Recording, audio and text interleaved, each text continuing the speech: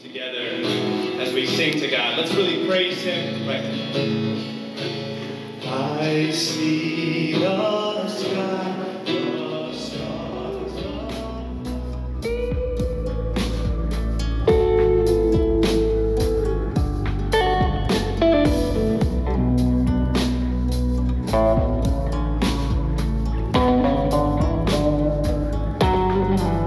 Richard Turner, thanks so much for coming on to talk release on Witness in the northwest of England, not far from Liverpool. Now, today we're going to be talking about your time a few years ago in a Pentecostal cult. And for reasons of confidentiality, we're not going to name this particular church, but we will reveal that it also ran a charity supporting survivors of human trafficking. But before we start, let's just hear a little bit about your background. Okay, yeah. Obviously, I'm from Widnes, which is near Liverpool. I grew up here. I am a trained counsellor, and I studied a master's in the psychology of controlling behaviour. After doing my counselling training, I trained as a teacher, specialising in teaching counselling. And for the last few years, I've been working part-time teaching counselling whilst doing my master's, and I'm currently about to go into full-time work, working as a counselling lecturer alongside my private practice counselling business, if you like, which specialises in helping ex-cult members and delivering cult awareness training. Excellent. Now, this is quite a detailed and bizarre story. So I think the best place to start is a few years ago when, as a student therapist, you were looking for a placement. Now, you did some volunteer work at first, but then you heard about this particular charity attached to a church. So let's pick up the story from there. Whilst doing my counselling training, I'd been doing some fundraising for an organisation called the A21 campaign, raising money for victims of human trafficking. And I thought, wouldn't it be great if I could look for a counselling placement working with people who've been trafficked, because that was my passion. So I looked around and found this local charity, and I contacted them saying, I'm looking for a counselling placement. Do you have any opportunities?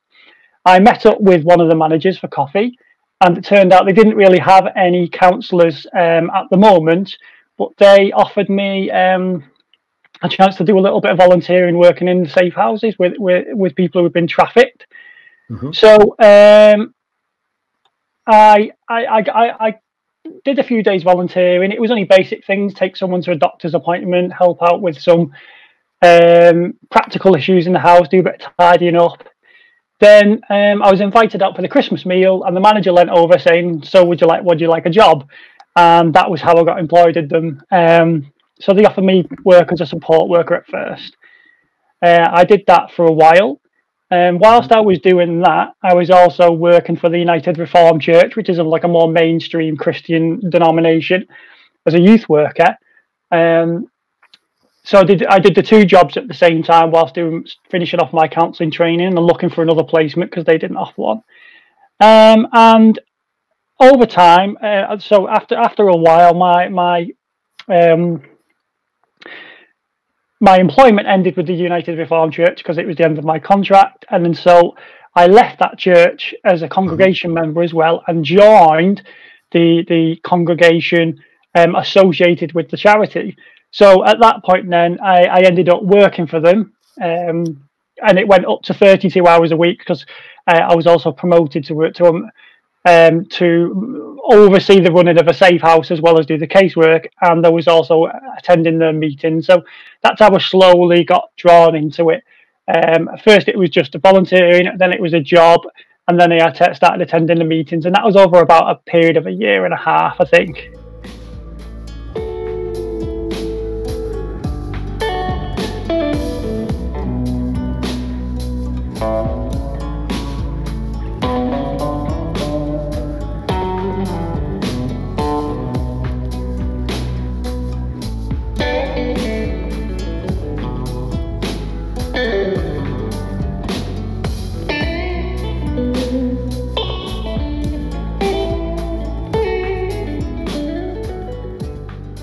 At that point, I noticed something like was a little bit odd about them, but I just kind of like justified it and thought, well, you know, no one's perfect. This is a bit strange. There are a few things that didn't really add up about it, but I went on to a certain point, probably around July, a number of years back, I went to the headquarters for a training event, and that was in a different city to where I lived, and that was when it was a little bit strange, because somebody got up, and it was more like evangelistic, even though a lot of the staff weren't anything to do with the church or anything or the cult, and it was more like, it was like 50% training, 50% a little bit kind of like recruitment evangelistic type thing, and it was a little bit uncomfortable. It was a bit odd, and I think at that point, that's when things started to turn. The turning point was probably that training weekend when I met someone, and like in a romantic sense met someone, and that was the thing when things started to change and evolve into something much more sinister, I think. So you had this placement at the church's charity, but were now attending the meetings at the church as well. It wasn't long before you made friends, and in particular, like you said, a girlfriend. She had been in the church a few years and seemed a little bit indoctrinated, and that's really when things got even more odd, isn't that right? Yeah, I think things. I mean, they were, looking back, there were warning signs leading up into this, but the kind of like justification to deal with the discomfort of the oddness kicked in, and I just got used to the oddness over time.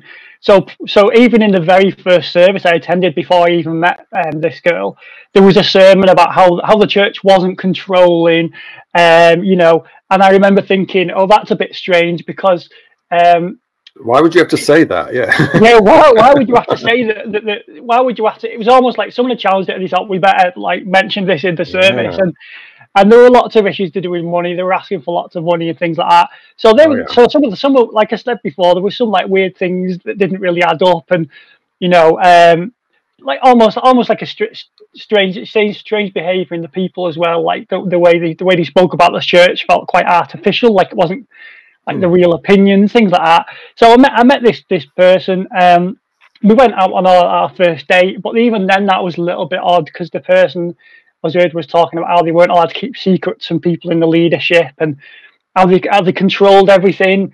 Sorry, I should clarify. The person had been a client 5 years previously in the charity, but not a trafficking victim.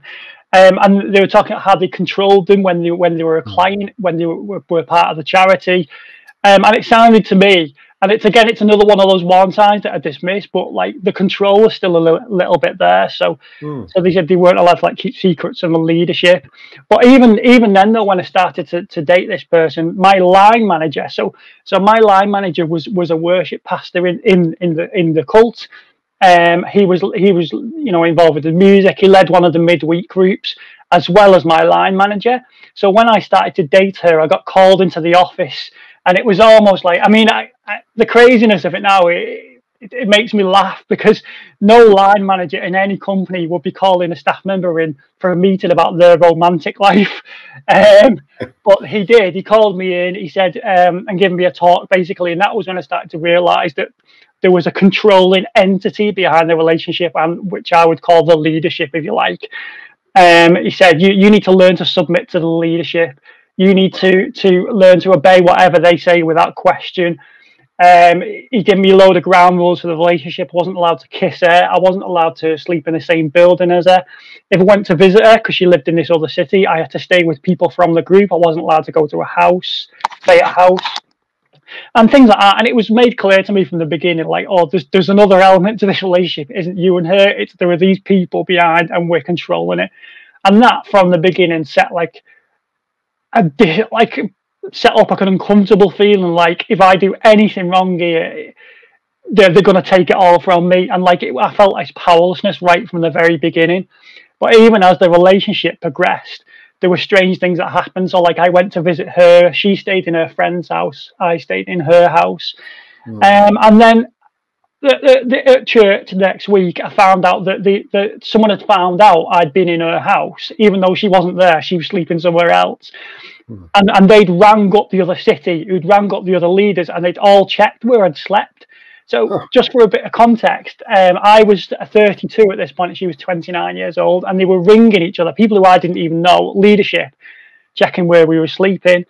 And there was another instance where, you know, we were hypothetically talking about engagement and things like that, and she'd been told that I wasn't allowed to choose how I proposed to her. I had to go to these women who were in leadership and trust positions of trust within the group, and they will tell me how to propose. So the example she gave was, you might decide to take me to Paris and I don't want to go to Paris, so you need to go to the leadership and they'll tell you what to do because you don't know me.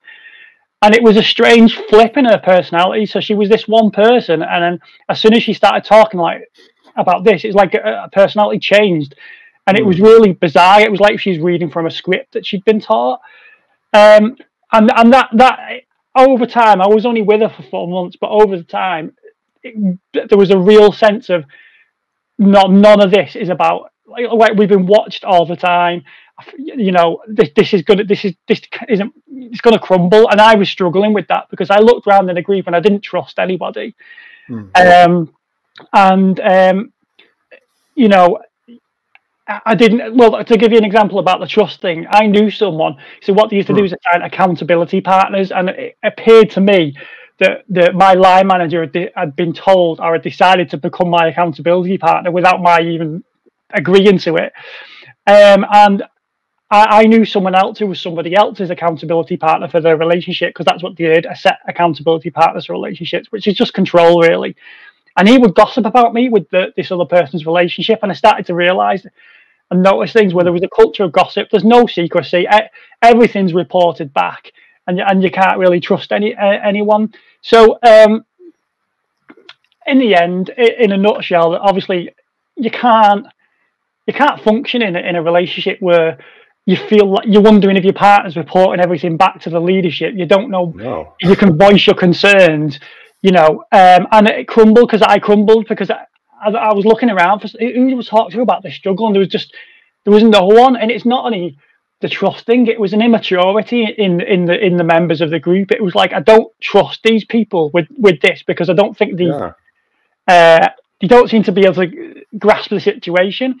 In a nutshell, we ended up breaking up. I would say I just couldn't hack it.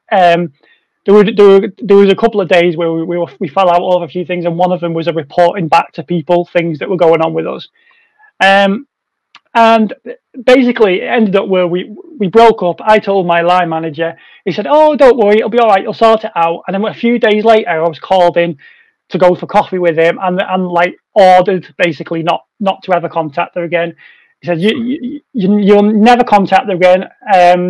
Never talk about her. Never pray for her.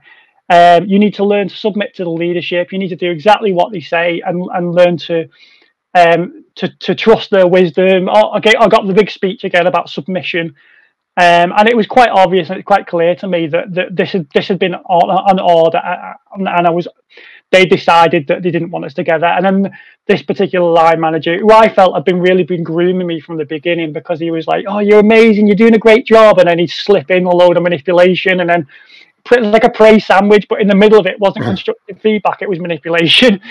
I used to do that to me all the time, but he told me that they'd done it to him, and they'd ordered him not to have contact with an ex-partner and move on, and that's what had happened. But that's when I started thinking, who's broke this up? What's really going on here? Two people in the group had told me on two different occasions that one of them had told me that the leadership had said that they're not going to let her get into another relationship again.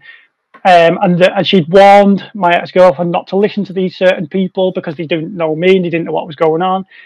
And another person had jokingly said, "Oh, it's really sad, really, because they're controlling it." And it's quite textbook, really, from what I've read about other cult type groups where they're that disconnected from reality. They don't realise how shocking some things are that are going on.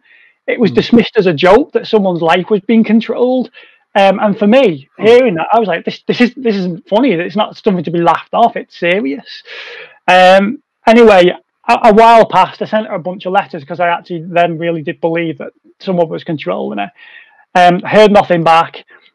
Further down the line, I got a letter which had the group's postal stamp on it. So it was sent from their offices, not from a private post box.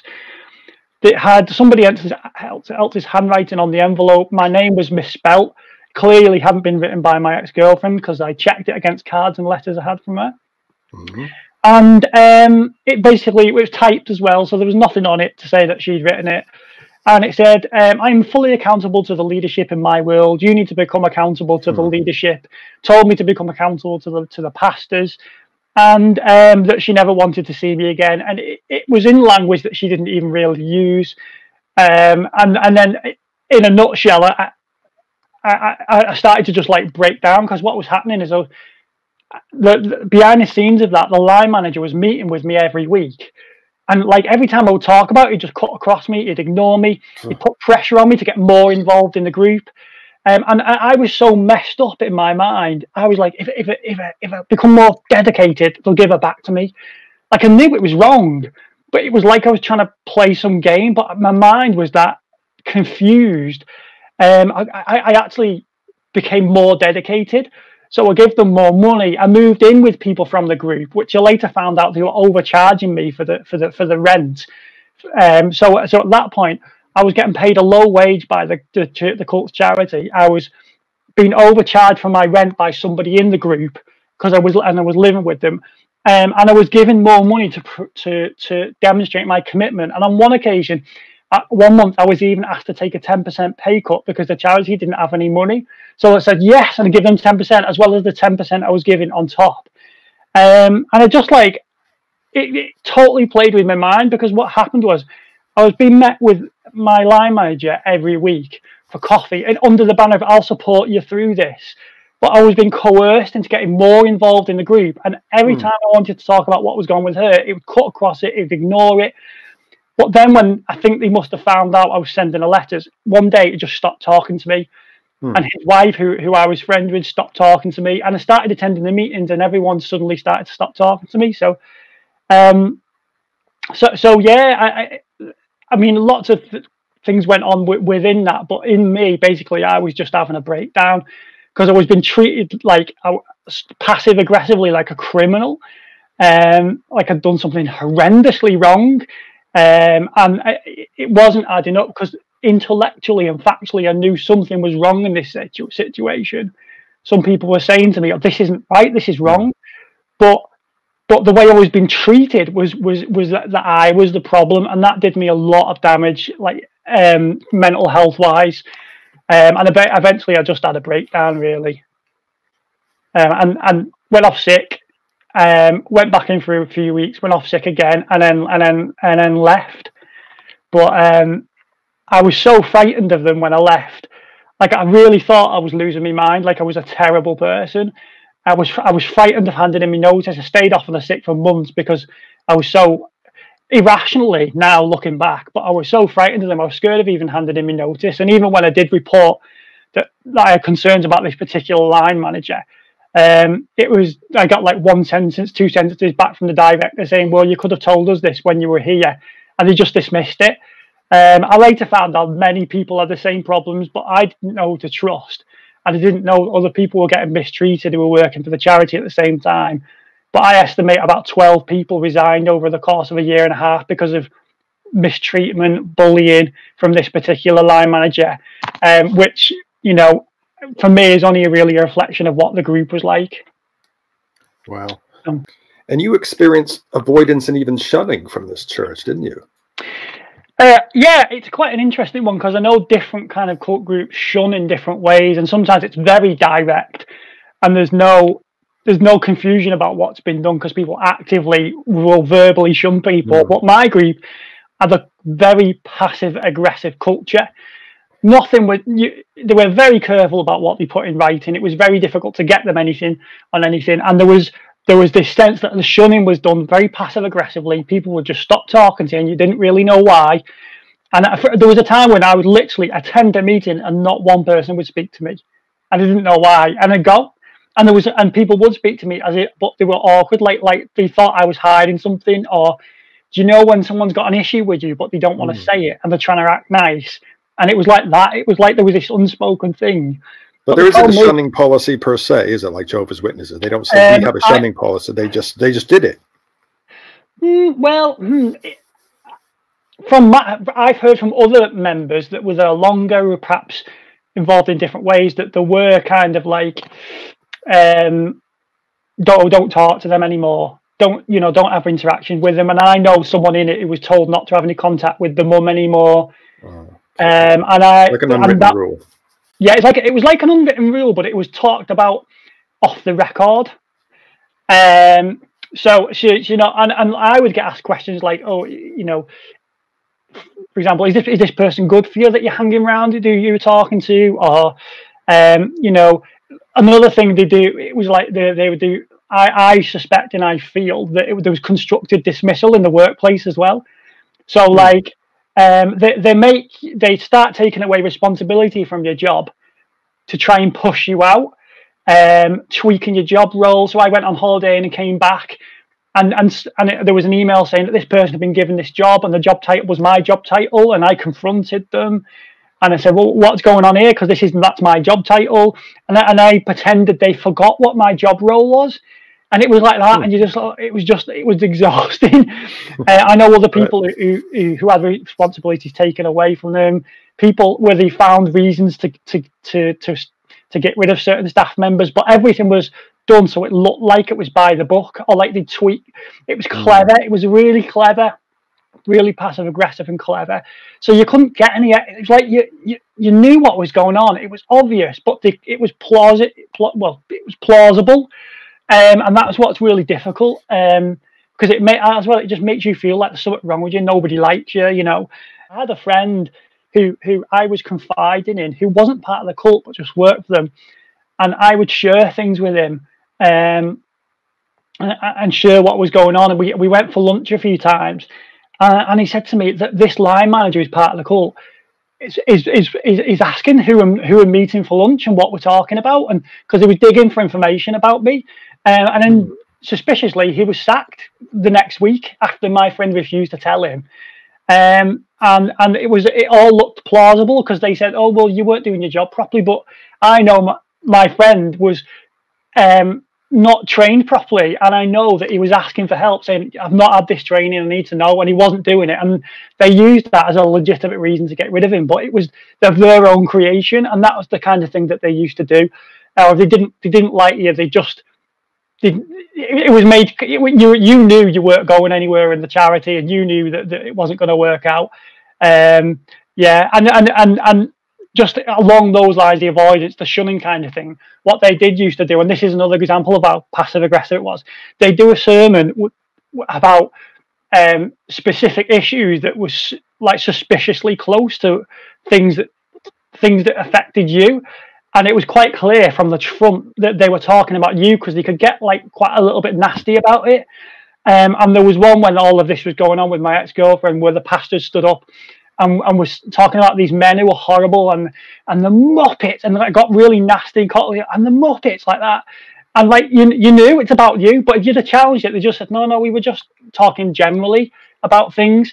And it was like that. You couldn't ever really, but it invoked this sense of shame in you, because everyone in the meetings is going, hallelujah, amen, reinforcing this quite nasty behavior from the front and making you feel even worse, like there's something wrong with you. So there was a shunning, but I would say it was a little bit off the record. It was never so much. It was always, what I always felt like about my group is it was mild. It was milder from the pulpit, if you like, from the front, and more forceful in secrecy. So if anyone visited, it didn't look as bad, and it seemed to be able to justify it. But and in secrecy, it was very coercive. And just to give you another kind of example about that and how that kind of worked, there was one sermon about how when children are about to run into danger, you need to step in and stop them because they're in danger, and you need to say, no, stop. And that's what the pastors were doing in church. But very subtly, what they're really saying is you're a child and you can't make decisions for yourself, even if you're an adult. So we have to step in and stop you. So it seemed like it was quite logical. Oh, yeah, you do want to stop children getting into danger. But what they were really saying is that's how they viewed those as little children who couldn't make any decisions. So everything was very, passive aggressive, yeah. After all this stress and doubt, you decided you had to leave. And you did this simply by submitting a sick note, didn't you? Yeah. Well, it was a long period of probably about 6 months of a leaving process. First, I'd come back from my holiday, found out that strange story of the guy seemingly being given my job whilst I was on holiday. I went off sick straight away. I was off sick for I think about a month, 6 weeks. And I thought, I'm going to come back, and on my return to work with you, I'm going to tell them everything. But that was from a work point of view. But alongside that, I'd visited an Anglican church, a Church of England church, and I told them what was going on. And basically, the vicar said, "You're in a cult. You need to get out and not go back." And it was as blunt as that. And I happened to visit their church one Sunday, and their whole sermon that Sunday I visited was about how controlling behaviour is wrong, and it was about cults. So that was what prompted me leaving the meetings, leaving the organisation as an employee. I handed in the sick note. I went off for a few weeks. Then I went back, because you see, what trapped me in it a lot was, if I left, they had no money. You know, I moved home as soon as I left the group. So literally one day I told the guy, I'm not living here anymore, and I left immediately, and then went off on the sick, and left around the same time. But I went back because I didn't know what to do. Like, I needed a job. I didn't have any income. You know, I was kind of like trapped in it in some ways from a financial point of view. But I went back for a few weeks, and on my return to work interview, I said everything. And then, but this was so at the time, my line manager had changed to someone, and it was him I told, and this other lady, and they were both heavily involved in the cult as well. And what they did, they were like a nice, polite buffer. But they were still gaslighting me. They were still trying to convince me I was imagining things. So I told them about the relationship. I told them what the line manager said. But then they plant the fear. And that's a very serious accusation you're making. You know, these things are very serious, what you're saying. And I panicked and retracted it and edited it out of the notes when I was going to sign it. And what they kept doing as well was, I was saying that I had concerns about my ex-girlfriend being controlled. And I said that this feels like it's a safeguarding issue, because I don't know how much control these people have got over life. And what they would do is keep switching it back to me, not, me wanting her back. I was like, no, this isn't to do with the relationship. This is to do with the fact that I'm concerned about their well-being. It's not me trying to get them back.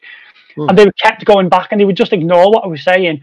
And then they said, "Oh, well, we'll try and talk to her. We'll get in contact with the organisation in the other city, and we'll the other office, if you like, in the other city, and we'll see if she wants to talk to you."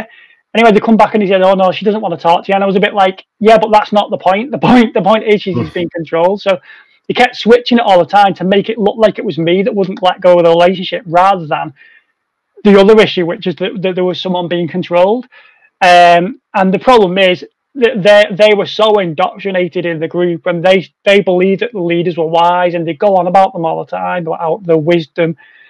And they just couldn't see it. So a few weeks later, I went off sick again, and that's when that struggle came in. I mentioned where I was so frightened I couldn't hand in that I couldn't hand in that resignation email. So for months I just held back, and I was getting me sick pay, and handed it in with a complaint, and nothing was really done about it, and I moved on. But I was frightened to hand in my resignation. I was that a mess in my mind. They really scrambled with my perception, because of the way I was treated. I mean, I've seemed to be challenging anything or criticising anything in the charity or in the cult or in the church, then you're if they can't correct you, you're a write off straight away. So. And about a year after leaving, there was a news report that came out about this charity. So can you tell us about that? Yeah, that was. I mean, I wanted validation for my own experience, but I never thought that I'd be looking on national TV, and there it was on the news. However, yes, they were on the news because some ex-clients had gone to a reporter and told them their stories, so I switched. So I played this news report, and the weight that lifted off my shoulders because someone else had experienced something negative, because it was there in the public eye, was huge. It was one of the most healing experiences I've had in a short period of time. I've never experienced that, but That was amazing, really. I went to Sheffield and I met with lots of people from the news report. Some of them were ex-staff, some of them were ex-clients, some of them were ex-members of the cult as well. And heard all sorts of horrendous stories, sadly, which didn't end up getting featured on the news report and it didn't end up getting followed up because of I think it was the time the Cambridge Analytica story was really big, and it's such a big story they couldn't fit in. They didn't have the time to fit the other stuff in. But I heard all sorts of strange, horrendous things like to do with the way people have been treated and manipulated, and I think one of the most alarming things I heard was, and I saw the client notes of this, and I saw the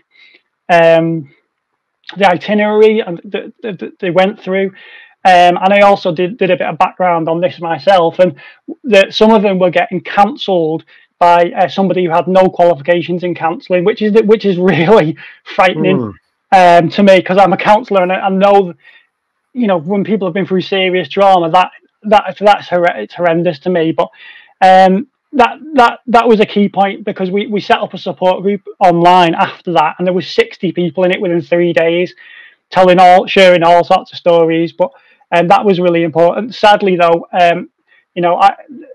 the Charity Commission wanted some form of investigation, and so sadly, though, they got an independent investigator, and it turned out the investigator knew the trustees, and everyone was too frightened of speaking to them. So he wasn't even able to interview people in response to that. And a lot of people, and I agree, felt it was a bit of a whitewash. And I know that a lot of things I said weren't even included in this final report, and I just felt, well, it doesn't surprise me, because that was the culture of the group, really.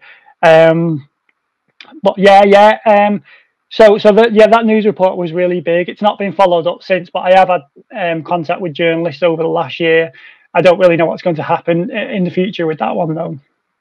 Richard, that was a really wild and bizarre story, and it seems that controlling cults are all around us and not often easily detectable. But before we go, we should mention that after leaving, you were diagnosed with autism, and that this has a certain relevance to your story.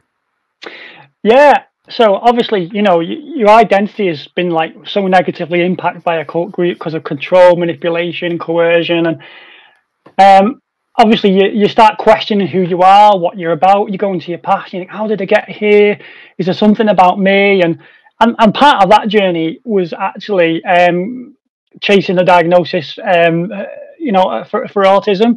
At the beginning of that really was the quite well-known Chris Packham documentary on Asperger's, and that was a moment when I kind of realised that, oh yeah, I probably am autistic, and they don't diagnose it as Asperger's anymore. It's just called an autistic spectrum condition. But after reading about that, I realised that I was probably on the spectrum. But that diagnosis kind of helped me realise, that perhaps I was slightly more vulnerable to that coercion, and I started to wonder, could they see that in me? Could they get away with more? Because when I told other people in the group what was happening, they were shocked. And I know that, not everybody has a really intense experience in a cult.